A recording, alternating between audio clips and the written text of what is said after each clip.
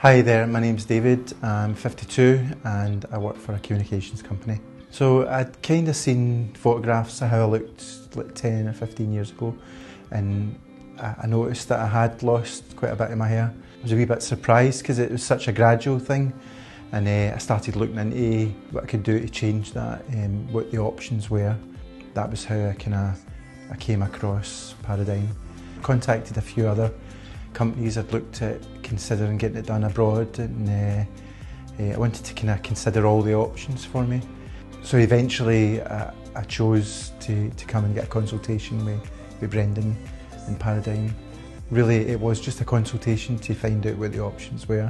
The biggest concern for me was that I didn't want anything that was going to look unnatural. I wanted it to look the way that my hair looked probably 10 or 15 years ago, but not something that people were going to take a step back and look and think, what's he done?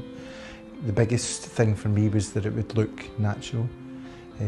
So that's pretty much what I got. I got a hairline that I'm really happy with.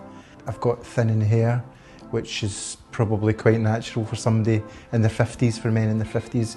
And people don't necessarily look at me and think that I've had work done.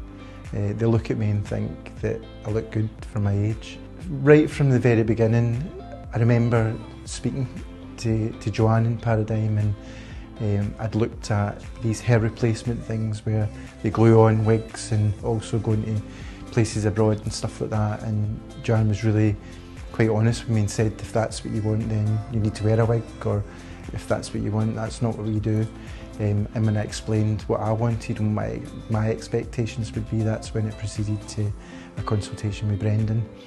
And again, Brendan was really honest with me and said, this is what we would do, this is probably what you're going to get at the end of it, and I don't want you to make a decision just now because it's quite a big... So I was never ever under any pressure to make a decision there and then, or I was always encouraged to go away and think about it and reflect on it. So I really liked the fact that there was no hard sell, and there wasn't somebody saying, oh, you need however many thousand grafts, and it was like kind of, I was told if you get this amount, that this is the kind of look that you'll get.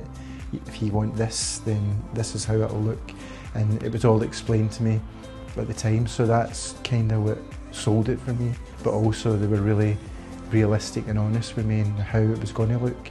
And for me, I didn't want to have like an 18-year-old's hairstyle. I want to look like someone my age that has hair.